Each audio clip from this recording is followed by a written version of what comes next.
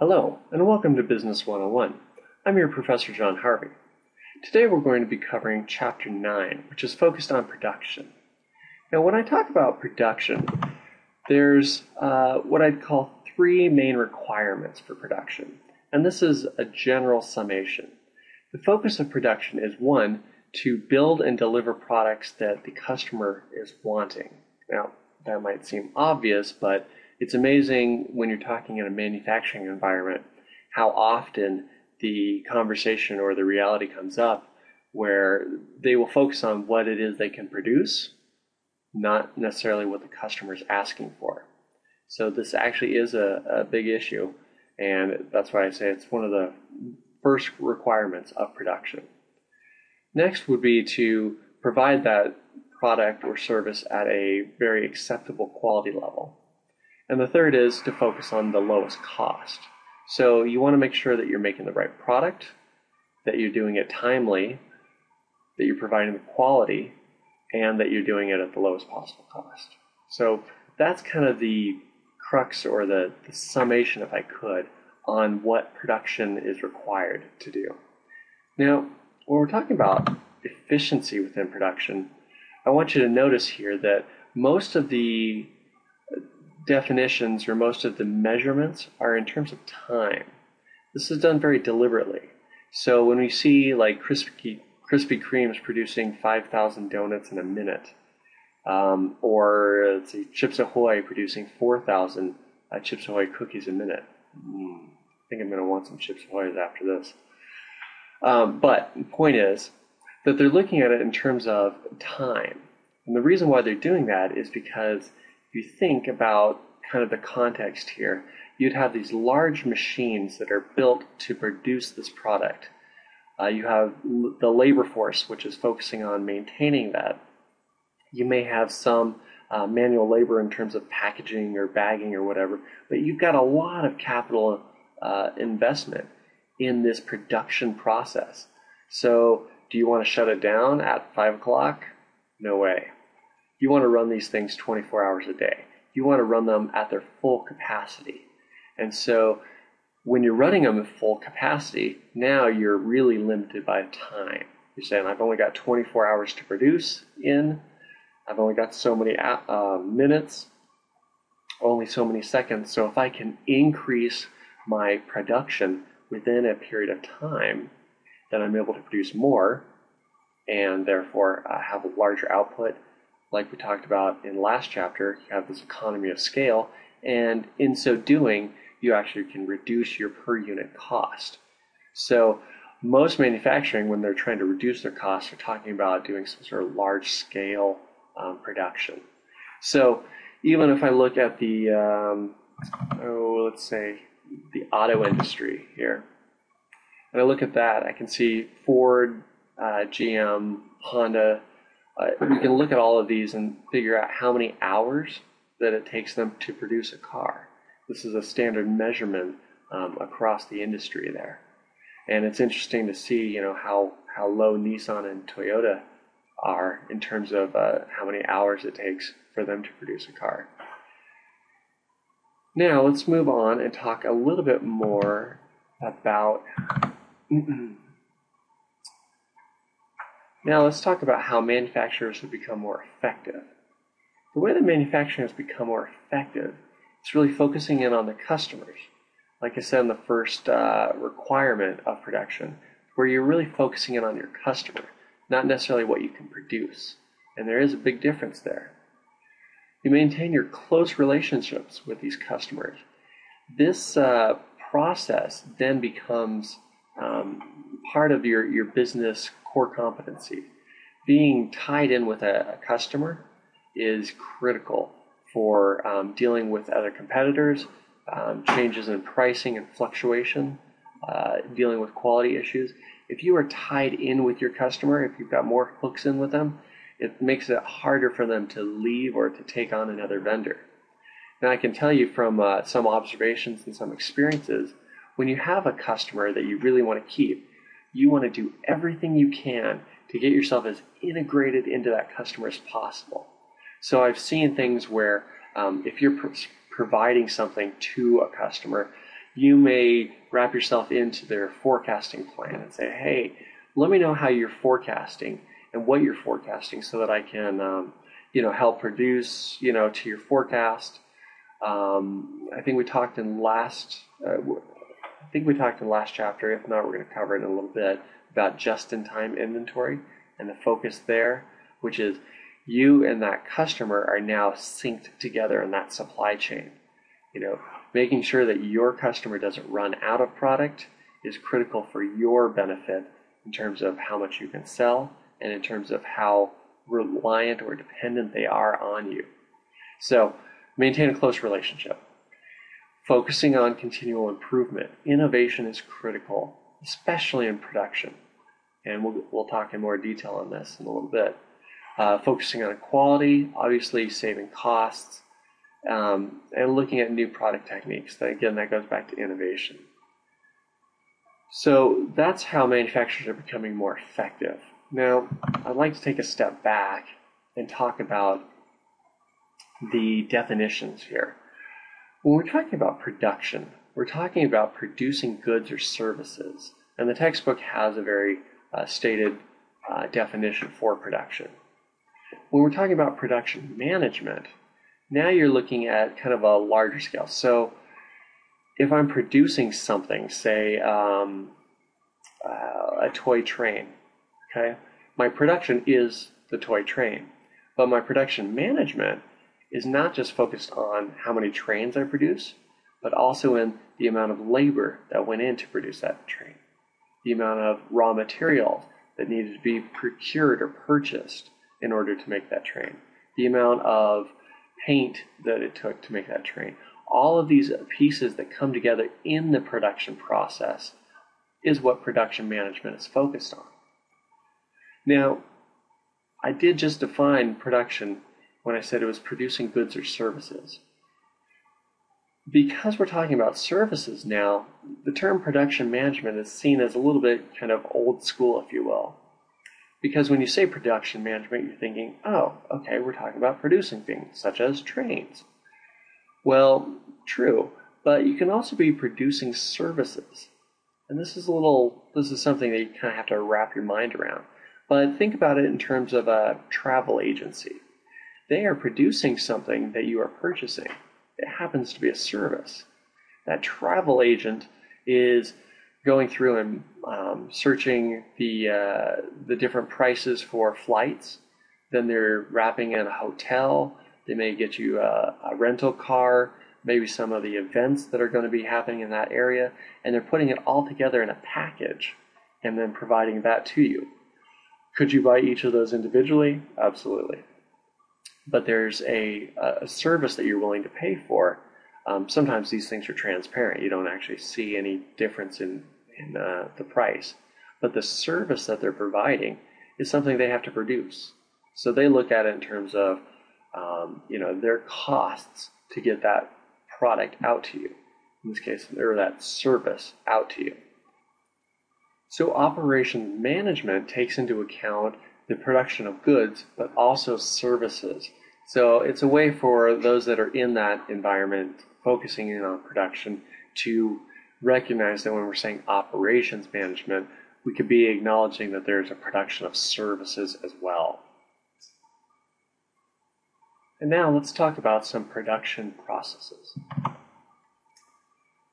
Some terms that are in this chapter, and for some of you that are in production, this is some of these things may seem very obvious, but for those that have no production experience working in a manufacturing environment, this chapter is just laden with a lot of terminology. So the first term I want to go through is called form utility.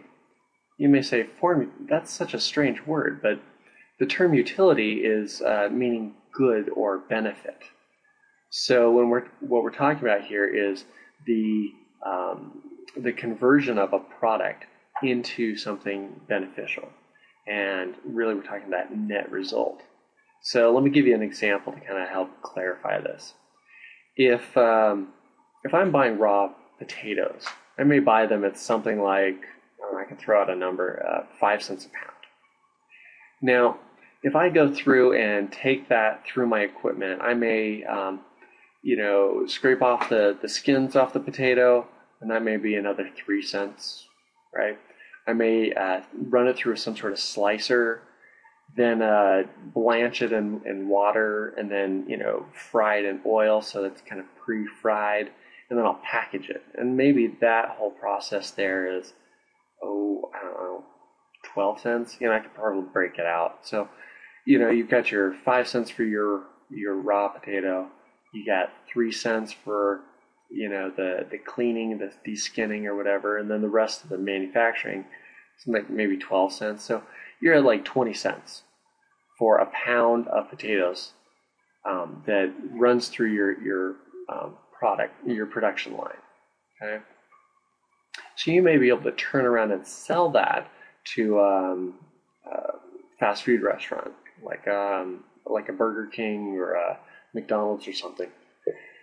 What you're charging them maybe 25 cents a pound or 40 cents a pound, but we'll say 25 cents. I'm just throwing some numbers out here. But your cost was only 20 cents a pound. That difference in price between what you sold, 25 cents a pound, and what your cost was, 20 cents a pound, that 5 cents is your form utility.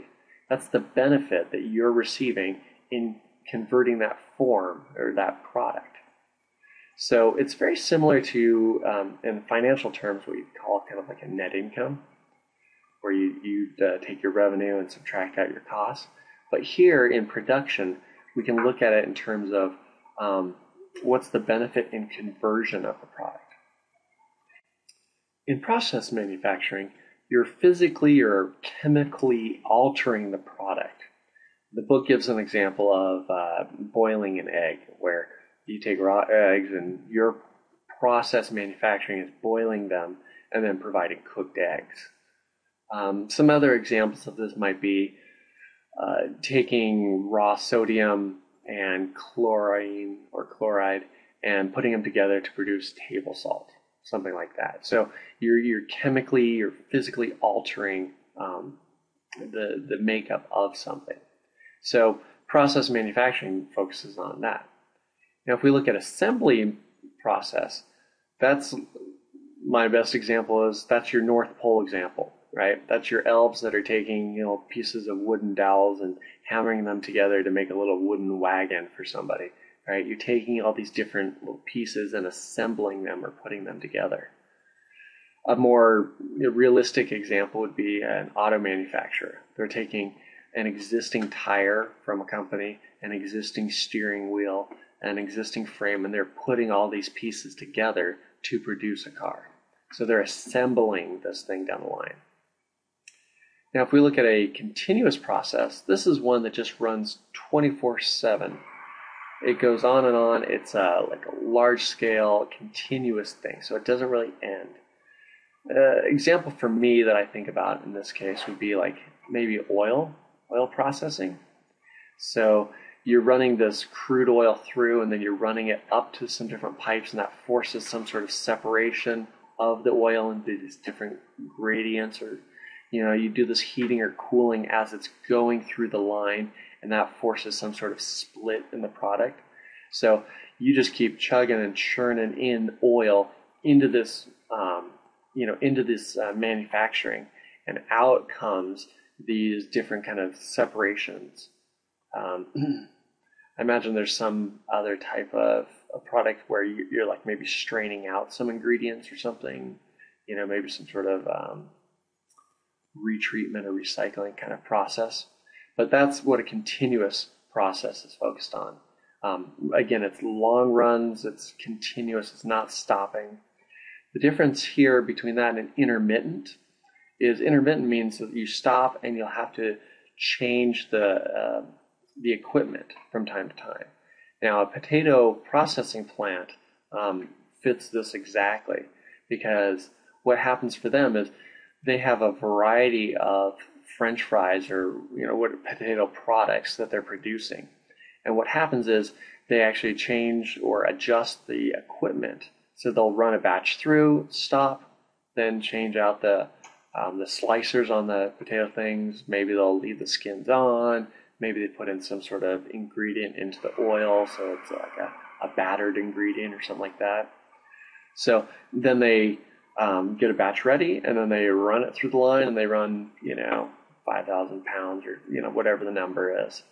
So in an intermittent process, you're stopping the processes, changing the equipment or making adjustments, and then running another batch through.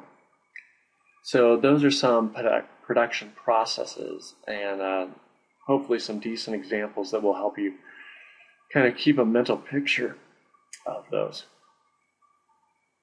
So when looking at all these production processes, you might ask, what increases the productivity the most? And you might be shocked by this, but the number one thing that increases productivity is innovation. It's nearly half of all productivity comes through innovation. And what I'm talking about here is I'm not saying some sort of capital improvement where what you're saying is I need a new fryer or I need a new piece of equipment that's going to help. Granted, capital improvements definitely help with manufacturing, but it's those radical changes, those new concepts or new ways of doing things that radically changes productivity. Some examples of this, or an example that I can think about, is in the steel industry. For a long period of time, most manufacturers were using these very, very large smelting pots. And I'm not an expert in this area, but these huge cauldrons of boiling metal were very hard to continue to heat and to drip and deal with. But manufacturing environments got very good at it. They figured out the best way that they could keep these things hot and best way to flip them without any problems and drain them and scrape off all the dross and that kind of stuff. Then along comes this concept like maybe we can make some smaller smelting pots. Maybe we could have one site have 5 or 6 of these smelting pots.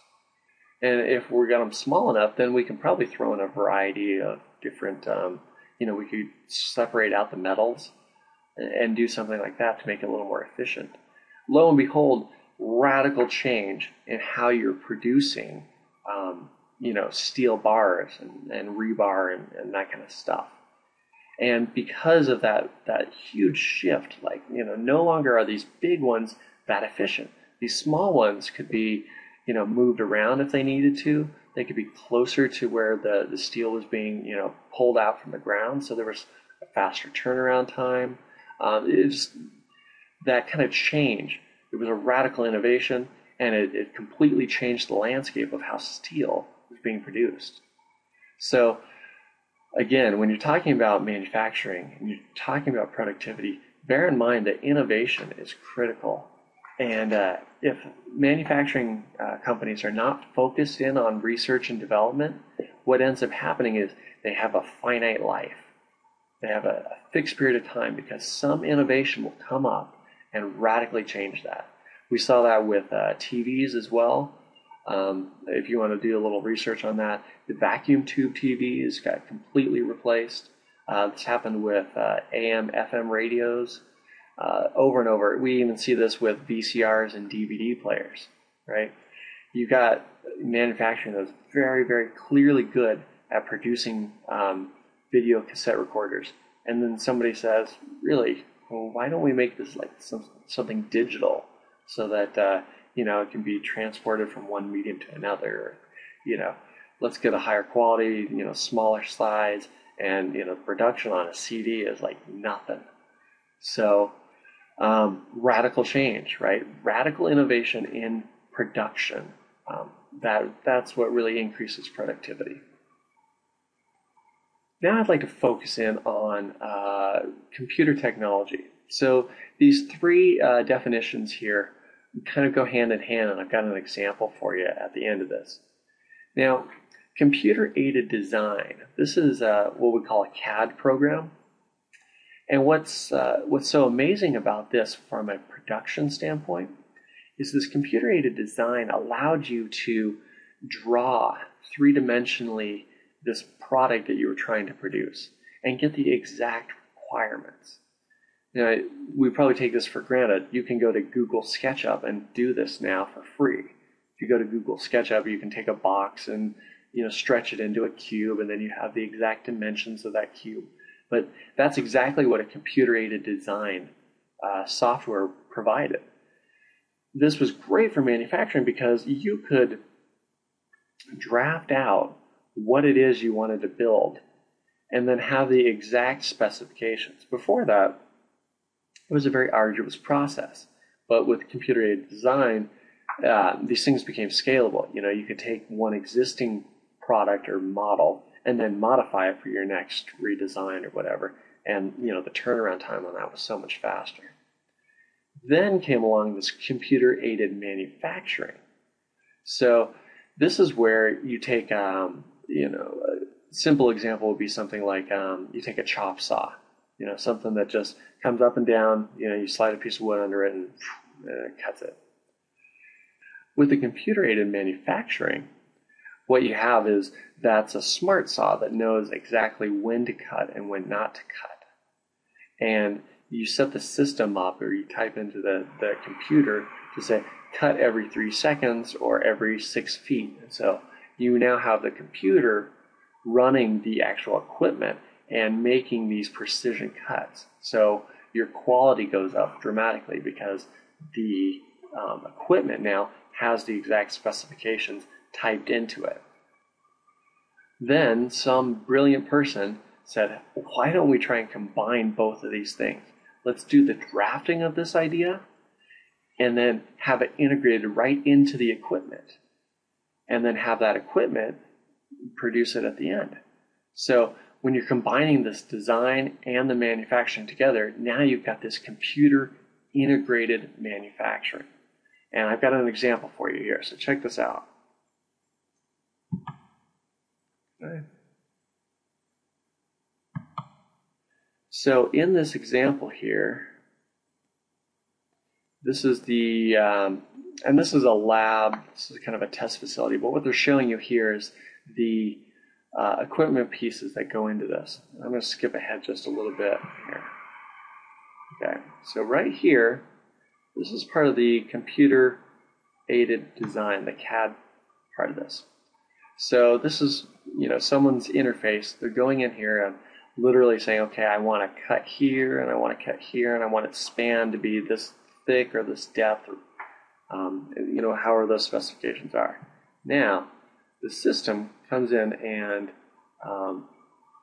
it'll actually grab the raw material here, set it on a conveyor belt, and then once it's there, now it starts moving down the line. Okay. I'm going to skip ahead a little bit more. You can see it coming around. And now you've got this lifter piece of the equipment that's taking it off of the assembly line and taking it over to actually get the production cuts. Now you can see that same piece of equipment picking up the raw material, putting it into the other part of this equipment that will actually do the cutting and trimming part of this.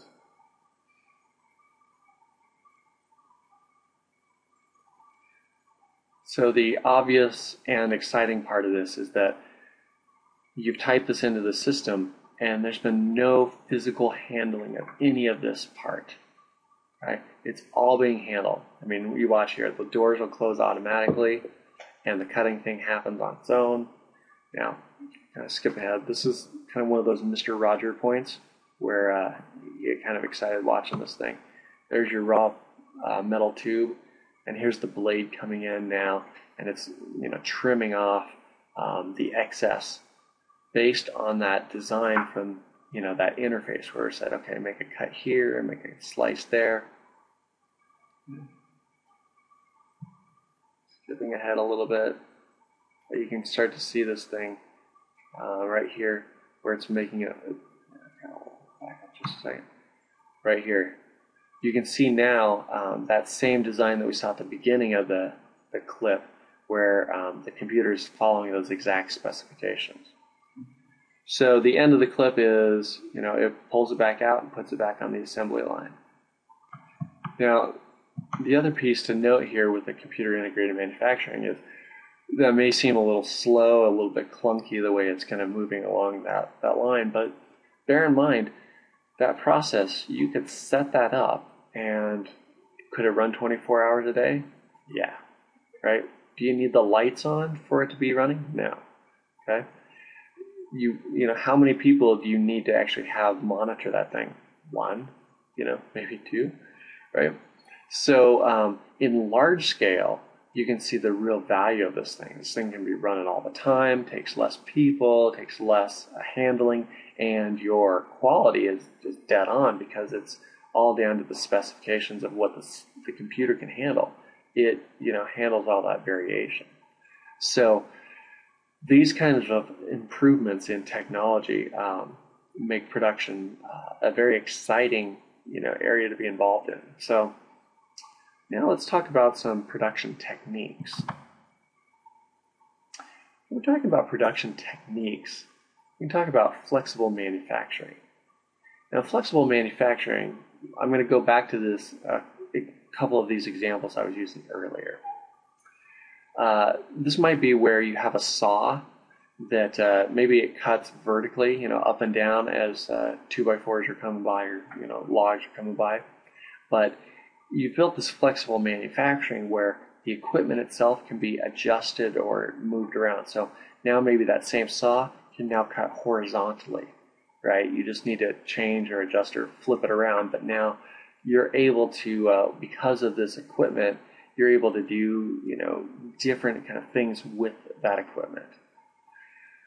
So flexible manufacturing is one production technique. Now another is lean manufacturing. And in lean manufacturing, you are really focused in on reducing everything in the process. So you try and reduce as much clutter, as much slough as possible through this thing. Now we're talking about everything. So when we're saying that, you start looking at, okay, how many raw materials are going into the process? Okay, can we reduce that? Can we, buy equipment or parts that, don't have as much scrap? Then you start looking at, okay, labor time. It takes this much time for the product to get from point A to point B. Can we speed that up or reduce the amount of labor, involved in that, maybe through, computer-aided manufacturing or something? Then you start looking at it, okay, can we reduce the amount of space requirements for this production? I mean, you look at every part of the manufacturing and you try and reduce it. So you're trying to reduce your costs, you're trying to reduce your materials, you're trying to reduce everything. So that's really the focus of lean manufacturing. Now, mass customization. This is pretty exciting stuff. Because of this computer-aided manufacturing, and also just because of the idea of this technique, you have these companies that will allow you to customize your product through their manufacturing process. I've heard examples like there's some car companies where you can say, my height and weight is this, and they'll make sure that the seat is adjusted perfectly for you. The steering pedals can be raised or lowered to kind of fit your needs. Easy example for me is to think about like maybe the Dell, buying a Dell. You go onto the website and you can pick out what kind of motherboard you want, what kind of memory or how much memory you want, what kind of graphics card, all of these things. And then you click buy, and that request runs right down the manufacturing line, right next to Joe's request, and then Sally's request, and then Bob's request. And every one of those on the line is slightly different because mine has a certain set of attributes, and the next one has a slightly different set of attributes. But because you've focused on this, you can do this mass customization. Within the production environment, you have a major focus on planning. Now, if a company is lucky enough to be able to have the foresight to do all of this planning, they're in a great position. Most of the companies only are able to do some of these things, but let's just walk through them. So facility location. What's interesting here is, regardless of the size of a company, they almost always will want to put their facility close to some sort of transportation. Right? So they'll want to be close to the airport if they travel their stuff on, by airplane, or close to train tracks if they're putting stuff on those flatbeds, and sending it that way, or close to the freeway if they're taking trucks to pick up their stuff and move it to customers. So facility location, one of the things that they really look at is where, how can they get their product out of the manufacturing facility to their end customer. And that usually comes into some sort of mode of transportation. So that's definitely one thing that they look at in terms of location. Other things can be things like, maybe tax benefits. I know that, there can be some currency things. So you might have a plant up in Canada or, down in Mexico or something like that. And you may do that for some sort of tax benefit. You may locate yourself in one state versus another based on some sort of credits or, whatever the state or the local area is willing to kind of pony up to get you to come to their area and provide those jobs. So being able to locate a facility, there's a lot that goes into that, but one of the big ones is really that transportation thing.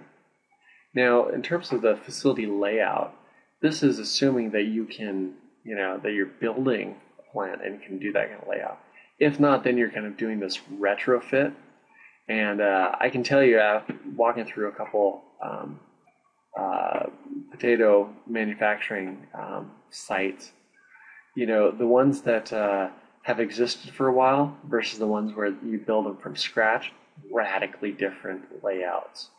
So the one that I was in was one that had been around for quite a while, and you would go in and you'd see this production line that would kind of weave around, almost like an S shape. So it was kind of trying to take into account corners and, the walls of the facility. Contrast that with a site that was built, from the ground up, saying, we're going to produce this thing. We're going to produce French fries or whatever in this facility, so we're going to build it from the ground up. And when you do that, you make that building as long as possible. You have your raw materials coming in at one end and your finished goods coming out the other end. And it's just straightforward. It's very clear. It's like, let's just run those lines straight on down. There's no curves. There's no, issues there. So how you lay out the facility can be a huge thing too. And if you're fortunate enough to start from the ground up, you can really set out the layout to be very clean and straightforward. Now, materials requirement planning.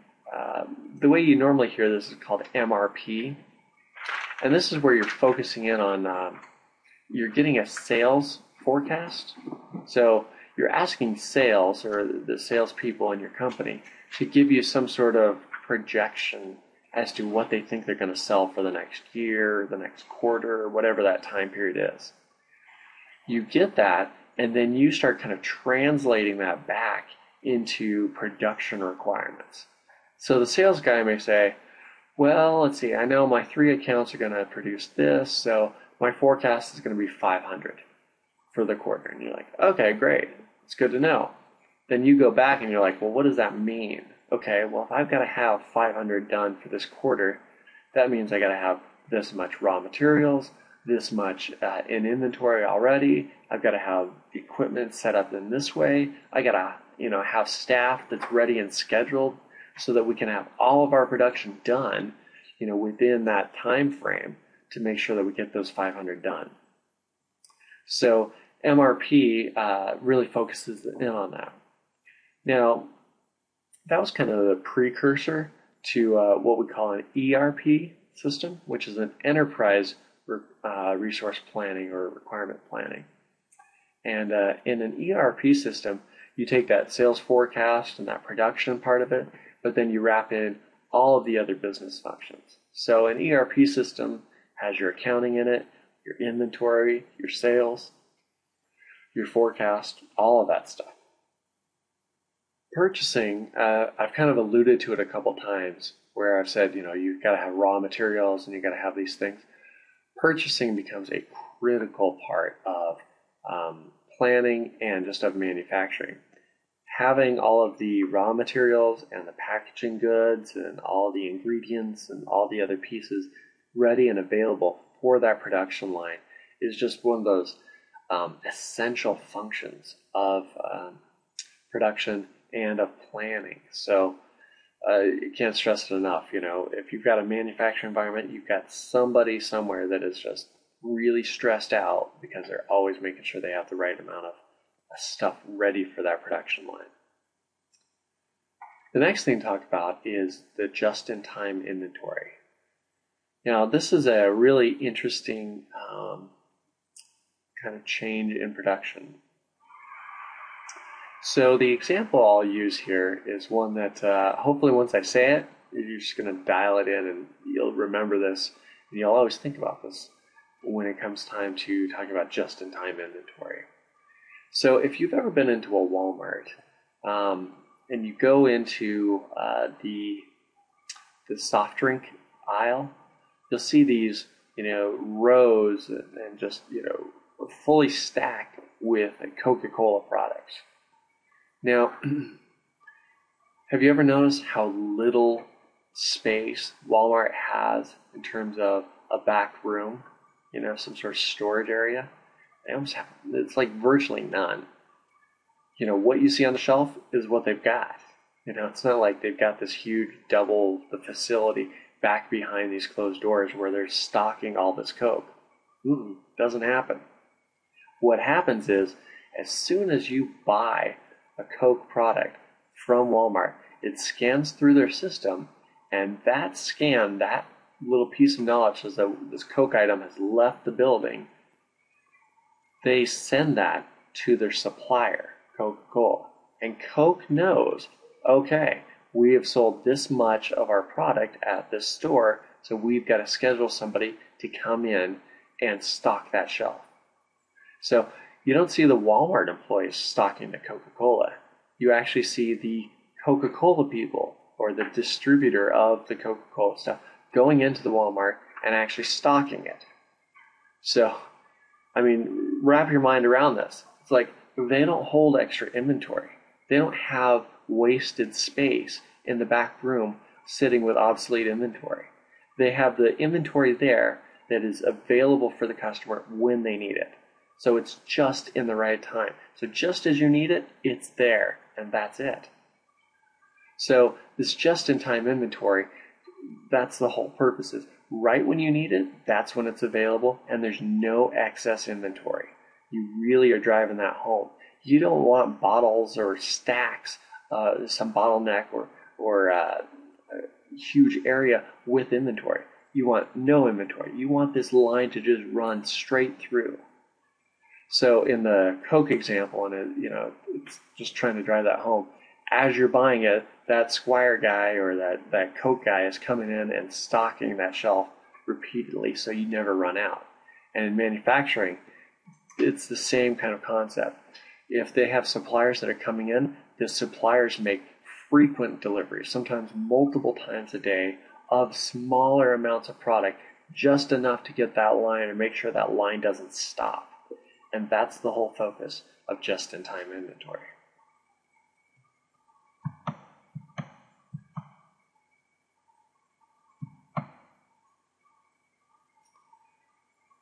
The book talks about quality control and lists out several definitions or segments of these. And I'll kind of hit them lightly. There's a lot of detail in any one of these, and you could, there are people that spend their entire careers focusing in on any one of these things. But let's kind of give you an overview. So you might have heard of the term Six Sigma before.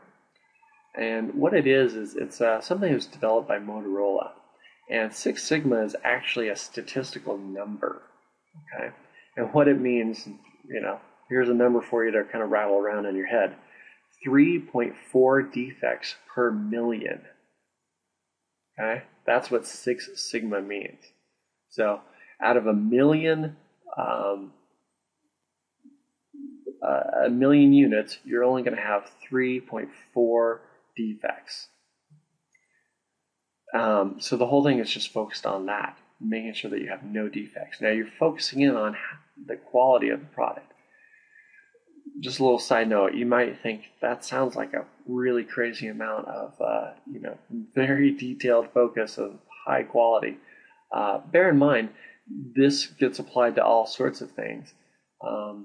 Bank transactions, or banks will have millions and millions of transactions that happen every day. So having 6 sigma is actually, kind of a baseline for them. They can't have bank transactions that fail. And when they have millions of transactions that happen in a single day, focusing in on that quality and making sure that those errors are like 0 is a big thing. So the next two kind of fit together when you're saying the statistical quality control and the process control. So I'll kind of use those in connection. So the statistical quality control, you're focusing in on every part of the production part and making sure that that works. Versus the statistical process control will actually take samples of products within each of those sections to make sure that they meet the standard. Now the purpose of that is that by the time you get an end product, you already know, or you don't have to have as much check on the end product because you've been checking it all the way through the process. This can be very beneficial when you think about how much waste happens if you're only checking your product at the end result. Imagine this on a car, for example. Nobody's really checking the line, and you're running this thing through, and you get all the way down to the end of the line, and all of a sudden, oh my gosh, this car doesn't have a steering wheel in it. Somebody forgot, right? It's like, oh my gosh, how much labor and effort have we put into this, into putting this car together, only to have to stop the line, back that thing up, go find an extra steering wheel and put it back in the car. No. You're going to have checks all throughout the process. You're going to be like, is the frame right? Okay, now are we working on the interior check, exterior check, engine check. And you kind of have these different points. And you'll do this kind of statistical sampling process. So those are a couple of the quality control things. Not to get too far into this, but Edward Deming is one of these great stories to look at in terms of quality controls and what he came up with. He actually had some great designs for how to increase quality, and by doing this, he said, we're going to actually cut your costs, reduce your costs by increasing quality, and here's how to do it. Now, my understanding of this is he made a pitch for this in the U.S., and it wasn't really accepted. Nobody really wanted to follow along with his ideas. So he actually went over into Asia, and they jumped on it and focused in on their quality through his process. And as a result, came up with cheaper products that were higher quality, and we saw this major kind of shift in products around the 80s, where we started seeing all these imports coming in that had great quality to them. We can point back to Deming and his concepts because of that. So if you've ever got a little bit of time, go look up Edward Deming, and you'll find the stuff fascinating. So the Baldrige Award is something that's awarded by the U.S. government to a company for its overall quality. Baldrige was a senator, and so the award's named after him. So the ISO standards are the International Organization for Standardization. And this cracks me up because they were so close to having an acronym there. It's like International Organization for Standardization, but they went with ISO. Well, it turns out that ISO is Greek for oneness or isos. So they were actually taking it based on that. However, I mean, they could totally switch this thing around and had a great acronym. You know, they could have just said, we're the International Standards Organization. Anyway, so the 9000 series, the reason why the 9000 series is so important is because the European Union has required all vendors to be ISO certified. So if you have a product or service and you want to sell that into France or Germany or somewhere in the European Union, you have to be ISO certified. So you're going to look at this ISO 9000 and you're going to do this checklist and get yourself on that certification so that you can sell your products into Europe. It's very good, and it's used also within the U.S., but it's like a requirement for Europe. So that's kind of one of those things that's worth noting. And the ISO 14000 is focused in on environmental practices. So they want to make sure that you're being as environmental as possible, and there's some certification for that. Okay, the last part of this chapter that we're going to go through is the control procedures. So there's the PERT and there's the Gantt chart. And the PERT is short for the Program Evaluation Review Technique. I've never heard of anybody really saying the Program Evaluation Review Technique. I might have heard maybe one person say PERT before, but it's really about the critical path. And you'll hear that term all over the place.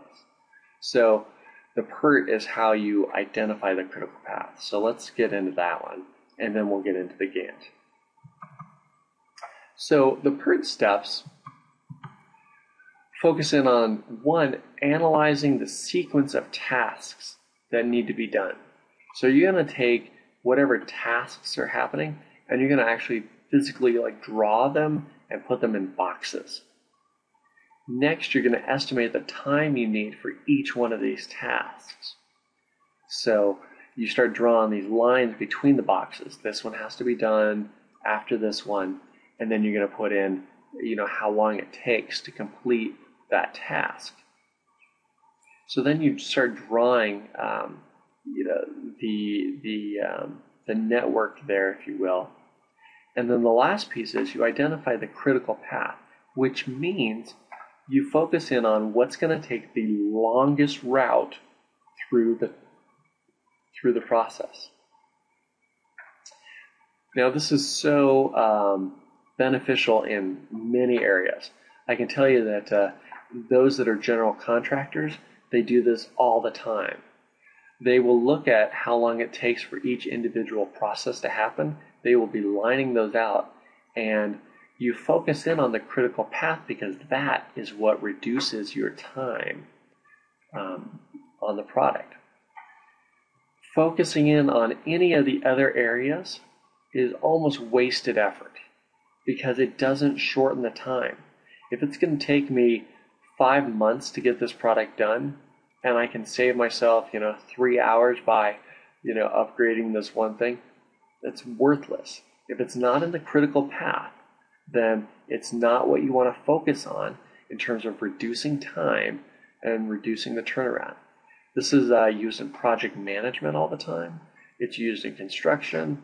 So let's walk through an example of this thing, and hopefully it will drive this home, and you'll be able to start using this in figuring out your college schedules and figuring out, the directions in life and what you want to do in your job, like what steps or things you need to accomplish first.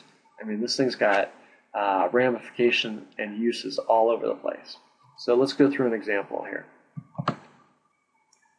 So Sandy was planning a product launch. She knew that the art department was ready to work on the promotional pieces now, but they couldn't start until the strategy group established the price points and the purchasing group obtained the papers needed to make the promotional piece. Establishing price points would take about a week and was dependent on manufacturing getting the costs to the strategy group. This was expected a week from today. The purchasing group indicates that the paper could be obtained locally the same day it was requested.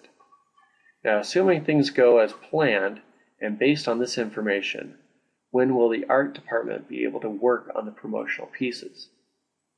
So, bet you didn't think you'd get a story problem like this, huh? But it's kind of real world. This is what happens. So I find it's easy to start backwards. Okay, what are we trying to produce? Well, we need a promotional piece. Okay, what's that dependent on? Well, the strategy group has to establish a price point. Okay, and the purchasing group has to obtain paper. Okay, so the promotional piece is dependent on the price point and the purchasing paper.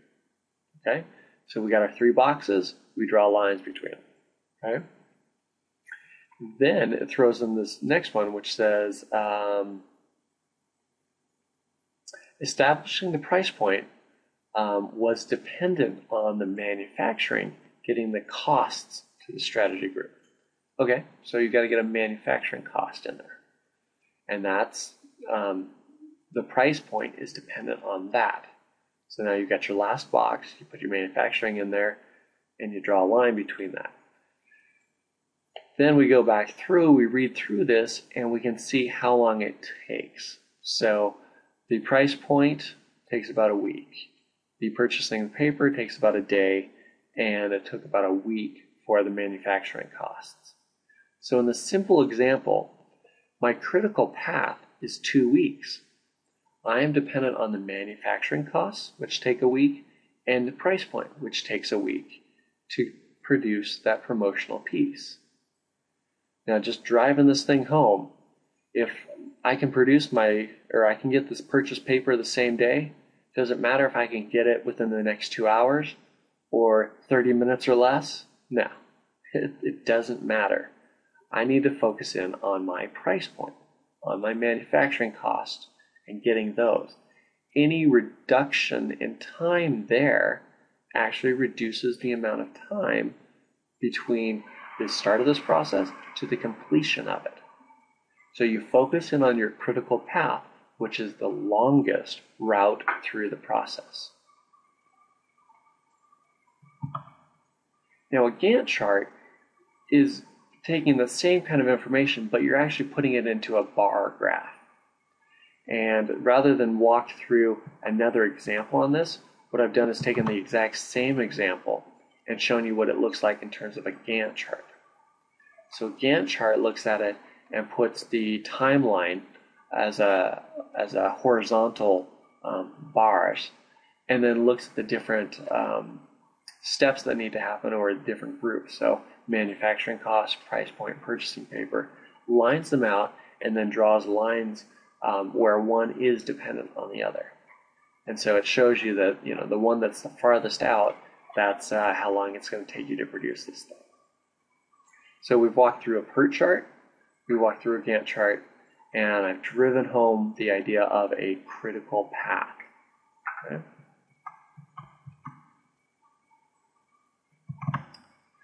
So the last thing I want to leave you with in this chapter, I've talked about a couple critical things that I'd really like to drive home. One is manufacturing can be about goods and services.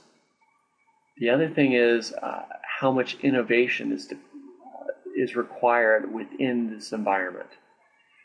I drove that home and talked about some examples of that, and I'd just like to emphasize this also on a personal level, that being innovative in your business, in your work, is what allows you to become more efficient.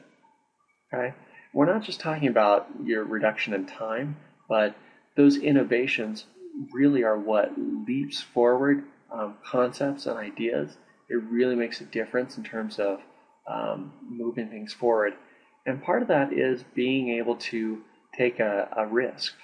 So I want to encourage you to not hesitate to try to innovate, knowing that sometimes these things fail, and that's okay. Sometimes you just need to acknowledge that, hey, that didn't work, but I tried. Okay, so you can celebrate those failures because they're items that you learn from and will contribute to your next success. So just leaving it kind of light here, but don't be afraid to try something new and different. Don't be afraid to try and innovate, because it's those innovations that really produce the leap forward in what you're working on. So thank you for staying with me, and have a good day.